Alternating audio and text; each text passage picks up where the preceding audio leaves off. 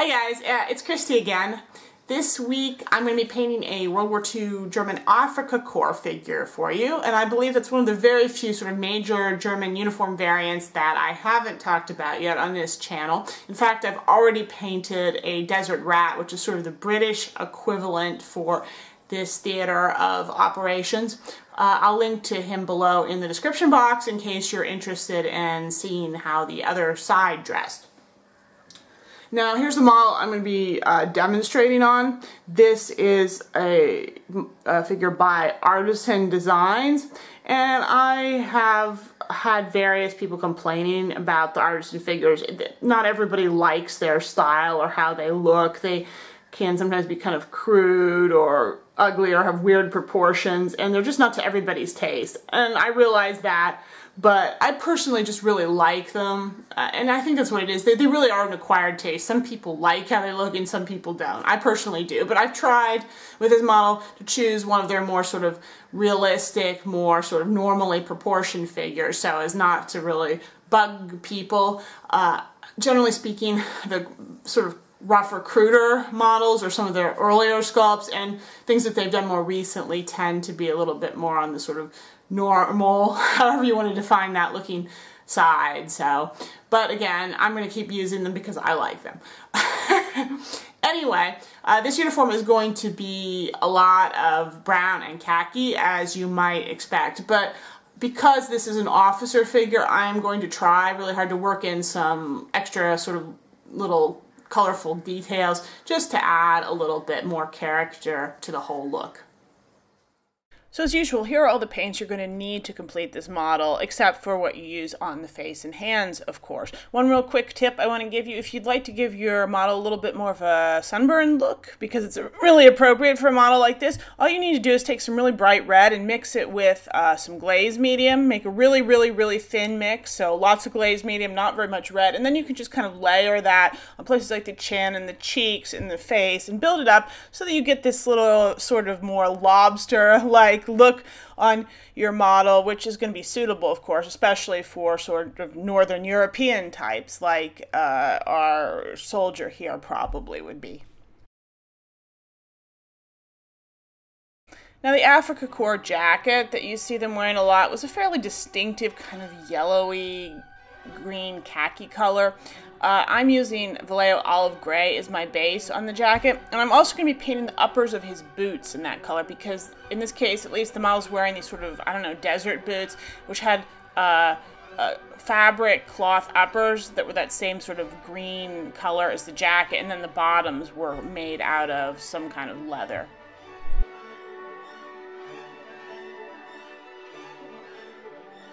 My first highlight color on the green areas is going to be brown violet, and I still don't understand why it's called brown violet because it's neither brown or violet, but whatever.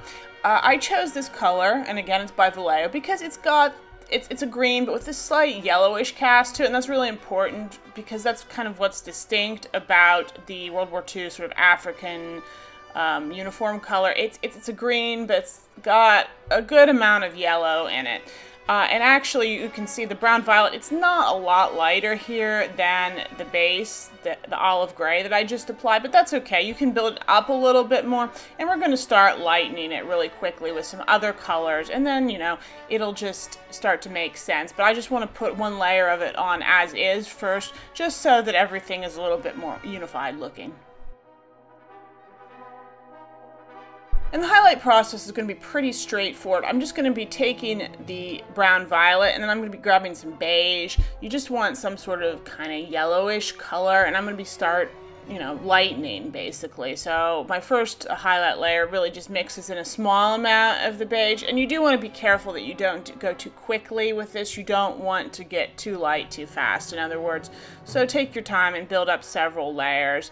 And it's just going to be a process kind of finding the areas where light is hitting, or are there any creases or wrinkles, and really just picking those out and gradually defining them.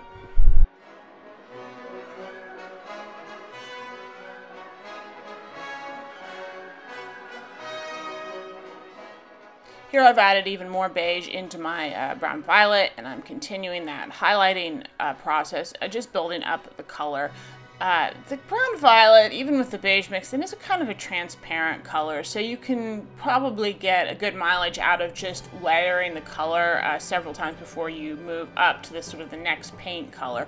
So that's kind of nice. That will save you a little time. And also, at least with a jacket like this, we've got all those pockets and seams and sort of elements on the front of it.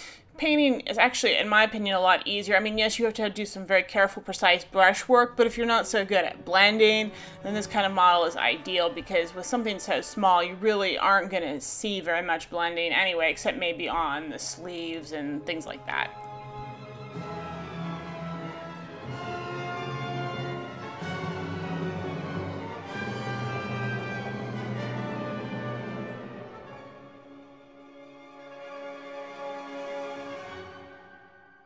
And I'm just continuing again with adding in more beige, keeping the sort of steps I make pretty gradual, and making sure that when you've got sort of dark, deep wrinkles, like you can see some of those on the boots and some other areas, that you really take care that you get a good blend between them, because when you're finished, you don't want to have that look too stark. There needs to be a little bit of transition at least, if possible.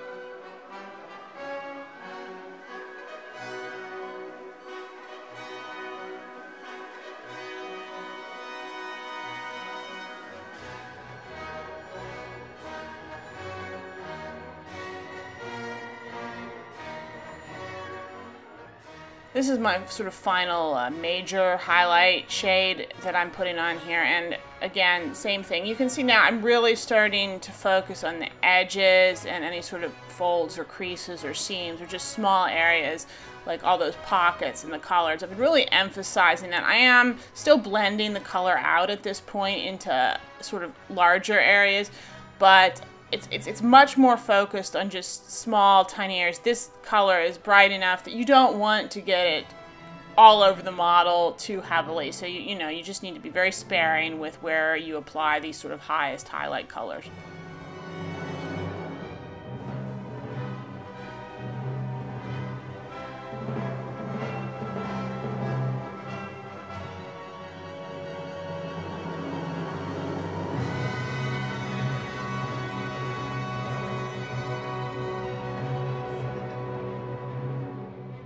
Now, before completely finishing up the green areas, I want to go ahead and paint the laces on his boots. And I'm just doing this with some black paint. I am using a No. 0 brush here because it's a lot easier that way. And all I'm doing here is just very carefully painting little thin sort of horizontal lines, just defining where those are going to be on the fronts of the boots. My absolute final layer on the jacket is almost pure, just beige, Vallejo beige, and I am really using this as an edge highlight to really give that final crisp definition to the pockets and the collars and along the seams and all those sort of places on the boots. That was one reason I painted the laces on the boots first, because now I can go in with this very thin color and sort of edge around where the laces are, and I'll get just a neater looking finish on the model, basically. Again, I'm working with a No. 0 brush here, and when you're doing these sort of final edge highlights and you want a really nice, clean, precise, smooth look, it's really good to work with a No. 0. This is something I started doing myself fairly recently, but it just really produces nicer results on your model.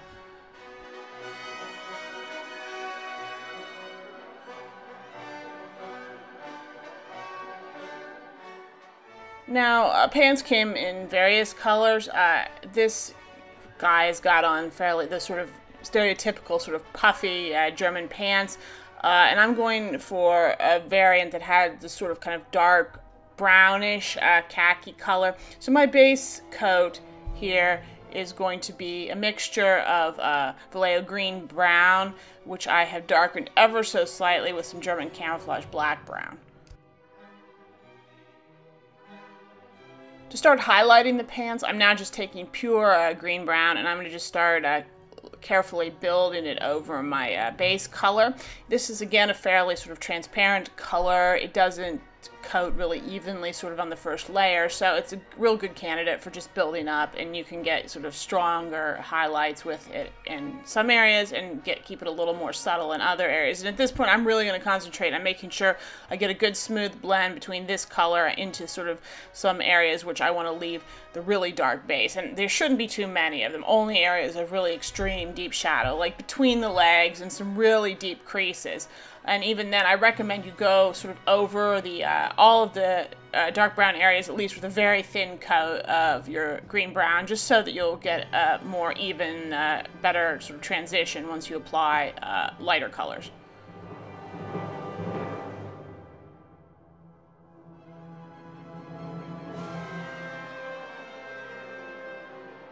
Now, the brown of these pants was generally not particularly dark. There's probably kind of a range of acceptable shades, so if you want a darker variant, you can stick with that, or you can go for a lighter brown khaki. It's all going to be probably okay.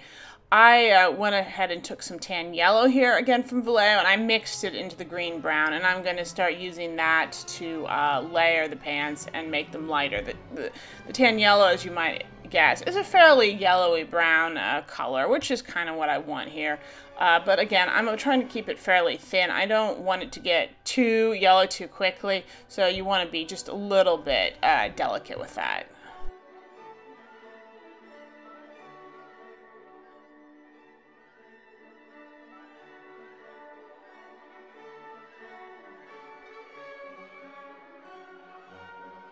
And now I've just mixed in even more of the tan yellow, and I'm really applying really strong emphasis now to sort of any folds or creases in the pants, and trying to make sure that some areas are left darker that are down in the shadows, and the ones where there's any real sharp divisions get a lighter treatment and get brightened a lot. So, you know, you can see I'm putting a lot of it on the knees and a lot of those sort of wrinkles at the back of the legs. It's fun to paint these sort of jodhpur-like pants because you really get to have fun with the creases because they have that sort of interesting puff at the side, and they're just a fun kind of pant to paint, really.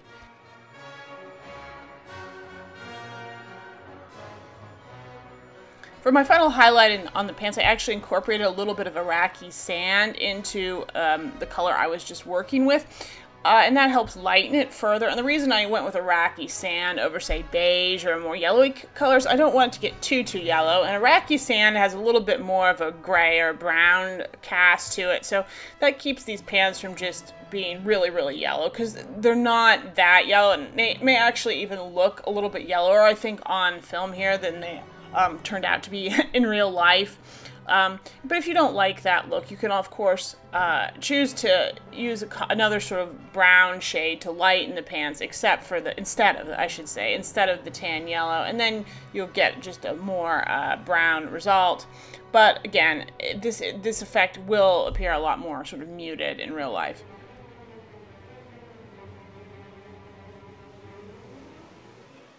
I'm now going to start working on the leather areas of the model, which includes sort of the bottoms of his boots, the strap I decided to do on his helmet and on his goggles, and then there's just a few little straps holding on like his ammo pouches and on his belt and his canteen, things like that.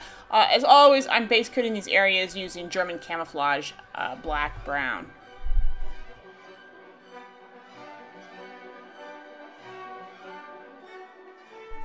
Now, normally I would go and highlight my leather with chocolate brown, but I wanted a little bit more of a red leather look, so I'm using saddle brown here instead. And I just mixed some of it into the German camouflage black brown for my first layer, and I'm just lightly building that up. The leather areas on this model are very limited, so you shouldn't, have too much trouble doing this. The only thing I would recommend is that the order in which I painted the leather on him was not very clever, because a lot of those little straps, like on his canteen and on his ammo pouches, really should have been done at the very end after I finished painting the rest of those items. And by doing it at this point, I made it a lot more difficult for myself to paint the rest of those sort of areas of the model. So, I recommend if you do this that you are a little more careful. I then just took some pure saddle brown and layered it over top of the sort of mix to lighten it up further. And then in order to get a sort of a final extra high highlight, I mixed a bit of Iraqi sand into my saddle brown and used that just to sort of mostly dab on areas where I wanted there to be some extra sort of emphasis, or just sort of an area of wear. I'm using a number 0 brush for this again because these are very tiny details, so it's a lot easier in my opinion. I'm really quickly going to paint the base of the canteen. The base color here is a mixture of saddle brown and some of that green brown. The saddle brown I thought just gave it a nicer, redder, warmer cast. And then once I had the base on, I just went in back with some pure green brown and sort of applied some careful highlights, sort of building them up over the top. And if you're not satisfied at that point, you can brighten it up even further just by mixing in a little bit of beige or Iraqi sand or whatever. It doesn't really matter, and just sort of adding a very extra sort of bright highlight sort of on the areas where light would be hitting. I'm now going to have a little bit of fun with the insignia and piping. Members of the Afrikakorps tended to have distinctive color of piping on both their epaulettes and on their collar, and they often would wear sort of an Afrikakorps armband as well. I have taken some of the tan yellow here, and I just mixed in a little bit of the saddle brown, and I'm using that as my base, and I'm just carefully sort of roughing in where the piping is going to be. This is an NCO, like a sergeant or whatever, so he has fairly broad piping on his epaulettes. And I'm also painting then around the top of his collar. Now for that cuff, that Afrikakorps cuff, I'm just going to make sure I make a pretty wide band on his arm to start. Then to highlight, just go ahead and take pure tan yellow and start going over the base that you just applied, so you can see just that the darker color shows a little bit underneath for extra definition. Again, use a number 0 brush for this. I shouldn't have to tell you. It'll just make your life a whole lot easier. And, just sort of finish defining this whole area with a lighter color. You can then finish, what I did anyway, was just to go back in with almost sort of with just beige and use that to apply sort of a final bright highlight to these sort of yellow piping areas on the collar and the epaulettes and the cuff. If you don't think you've got enough definition between the piping and the green jacket, you might want to go back in with the green-gray, for example, and make a very fine, thin line in between those areas. That looks particularly good on the sort of the armband, I've got to say. To finish off the armband, what I went ahead and did was just grab a little bit of black paint, and then you want to just paint a very thin line all the way around sort of the middle of your band, just so there's a teeny tiny bit of the yellow showing on the top and bottom. And then to finish, you just need to grab a little bit of white, or ivory, in this case is what I used, and then just very finely sort of indicate some, there's some little letters on there. Obviously you can't see them at this scale. I'm now going to be dealing with sort of the rest of the elements of his uniform, which include his helmet, his ammo pack, and in this case the top of his water canteen, which are kind of a very light, sandy color, I guess. I'm base coating them using the tan yellow again, and this is where I really, really, really wish that I had waited until later to paint the leather straps, because now I'm going to have to spend a lot more time fussing with this, not to mess up the leather areas that I painted. You might even, or I actually even found it easier to almost just go back and repaint the leather because it saved me time. You may notice with the canteen, a lot of times the tops of these on sort of the normal German uniform were more of a gray or dark green color, but on the Afrikakorps uniform you'll often see that the metal was painted sort of the same tan khaki color to sort of match the whole aesthetic. And so yeah, you just want to get a nice, smooth, even layer, basically at this point, of the tan yellow on all these sort of areas of the figure.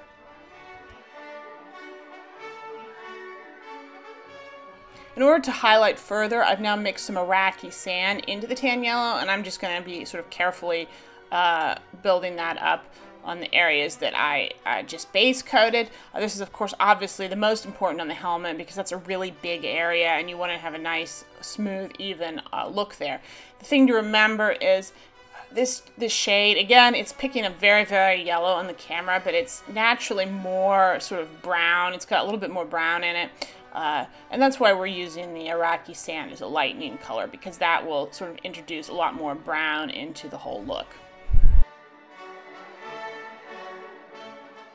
I'm now going to finish highlighting those areas using just some pure Iraqi sand. Especially on the helmet, you want that to be nice and subtle. Just kind of put it on the top and blend it out. On the ammo pouch and on the lid of the canteen, I actually also went and mixed some ivory in to get an even brighter, more stark edge highlight, because the ammo pouch particularly tended to be very bleached and white. You can also use that color if you want for more emphasis as it sort of along the bottom of the helmet. Now I'm going to be working on his scarf. It was pretty common for these guys to wear some kind of scarf just to keep the wind and the sand out. There's a standard issue one you see a lot that's just sort of the same color as the helmet, but I want it to be a little more interesting and different, especially since this is the NCO, so I'm giving him his own scarf. I just mixed some black and a little bit of ivory here to form a light, very light gray color, and I'm using that to sort of a block in a base coat on him, and then I'm just gonna sort of highlight that with some pure ivory as a base. At the same time I've got the black and ivory out, I've also been painting his goggles. I just base coated them in black and then used some very dark gray as sort of a highlight. The lenses, I'm going to leave them black in this case because they're kind of to keep the sun out, so I'm thinking they're kind of more like sunglasses almost, so I'm not going to go with that usual blue thing I do a lot on goggles. I'm just painting them really dark black. I'm just going to apply a very sort of thin line of light gray sort of inside the top edge of the lens to just indicate a slight reflection, but because they're sunglasses, kind of sun goggles, I guess. You don't need to spend as much time painting these, I would think, as something else. But just use whatever black or gray colors, basically, you already have on hand to add some, little, highlights to them. Again, to just personalize the scarf more and, also add a more sort of pop of color sort of effect to this otherwise fairly neutral uniform, I'm taking some Vallejo dark blue here and I'm using my number 0 brush just to very carefully draw a checked pattern on the scarf. You could just leave it plain white, or you could make it plain red, or some other accent color, or just, do a different pattern. But I thought blue would just really be sort of nice here. I even went ahead and did a little bit of quick highlighting by mixing a little bit of ivory into the blue and sort of emphasizing a few areas in the design. We're getting really close to being done. One of the last things left is his SMG. I'm just going to be base coating that to start out with using black. These SMGs were very dark colored. They were not going to be particularly shiny because they were sort of blacked or something during the production process. So most really shiny metal is going to just maybe be a few dings or chips out of the surface. That being said, I did want to get a little bit of highlighting on it and a little bit of a metallic look, so I just took some Vallejo Air Gun Gray and I sort of mixed it into the black, so when I applied that, it made sort of a metallic black sort of highlight look to the model. It's still not going to be too metal looking, I think. It's going to keep it nice and dark, but it just looks a little shinier. I actually made a couple of layers of this with adding progressively more gunmetal, and I finished with just pure gunmetal, which I applied only to areas where I wanted there to look like there was a lot of sort of wear and the original black had come off a bit. Now this final step is totally optional, but it's a whole lot of fun, and it's something you can do on this particular uniform that you don't necessarily get to do on a lot of other uniforms, and that is to do a lot of weathering and chipping on the helmet. Because they were out in the desert with these things a lot, at least presumably, it was like effectively the helmet was getting sandblasted all the time from all the wind and the dust and stuff. So you see in pictures a lot that the helmets that these guys were wearing were a lot more worn, and the paint really got knocked off these pretty badly.